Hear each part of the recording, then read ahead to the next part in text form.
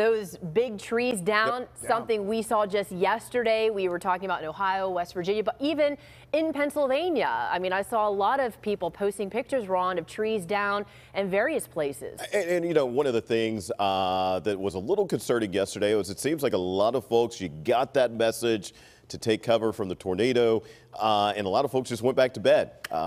You know, we actually had yesterday that EF1 that was confirmed right here, well, over into the Moon area by the airport. So certainly some dangerous weather that was coming through yesterday. Please, when those notices come out, we could have more notices and warnings coming out today.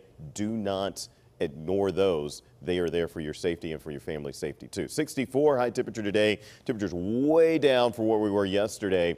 And today is also a first alert weather day. That means you're going to see a lot of those red highlights on our graphics. You're going to see the Gulf Tower lit up in red because we want you to be aware of what's going on. So we're going to do everything we can to make sure you don't ignore the potential for some severe weather today. Large hail, some downpours are going to be possible this morning. We'll switch to more of a wind concern as we're heading into the afternoon hours. Rain and storms also will be possible. Rain totals could top about an inch in most places, but there could be some areas, some communities. Maybe if you see one of the stronger storms, you're looking at an inch and a half to 2 inches of rain.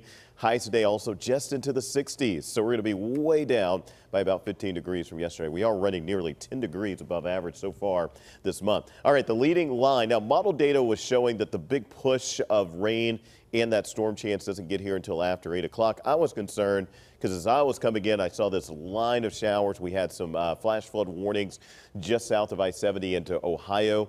That has fallen apart. We're going to get a big push, though, later on this morning. I'll show that to you coming up. Also, again, it's going to be a nasty one for the southeast today. They're going to be looking at rain, storm chances there. They're a level 3 out of 5.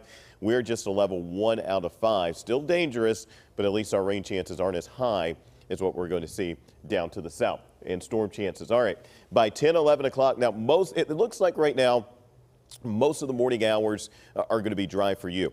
It looks like if you're in Pittsburgh, your morning commute will be dry. We will begin to see after 9 o'clock this line of showers lifting coming our way. A lot of lightning embedded in some of those cells. Could see some large hail. As we're heading into the afternoon, rain showers will be spotty. A couple of very fast moving cells also will be possible, bringing us a severe weather chance. Temperatures right now are at 59 degrees. For those temperatures, a little cooler to the north where you're looking at clear skies along I-80. Highs today, again, just at 63. Big cool down, a lot cooler than what we saw yesterday.